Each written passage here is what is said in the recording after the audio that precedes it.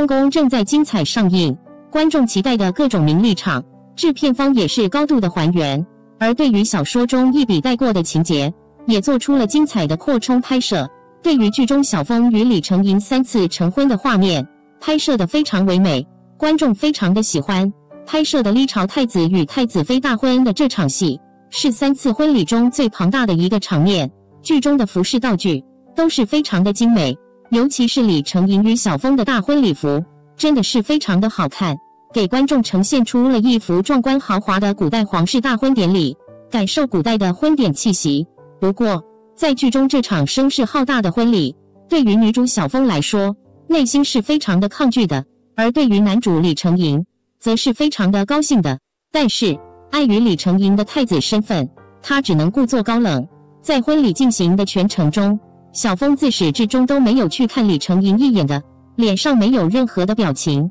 而李承鄞也是一脸的心痛与纠结的表情，看得观众很是揪心。这段揪心的剧情，在剧外的拍摄现场可是非常的欢闹，陈星旭与彭小苒两人不是痛苦的表情，而是各种的嬉笑打闹，外加不苟言笑的陪赵将军，也被李承鄞与小枫拉入到了搞笑的氛围中。在拍摄的这场戏的时候，天气非常的好，阳光明媚，在剧中是腹黑的李承鄞，在剧外却是一个时常卖萌嘟嘴的小可爱。在与小枫合照的时候，由于阳光照射的原因，眼睛无法正常的睁开，小枫一脸严肃的表情，这让李承鄞抱怨的不行，直言为何与自己合照一脸不情愿的样子。小枫赶紧的解释，傲娇的李承鄞不听，不过一会又加入到了拍照中，难道不是小枫心里不愿意结婚的原因吗？彭小苒在这个时候会不会沉浸在小枫悲伤情绪中，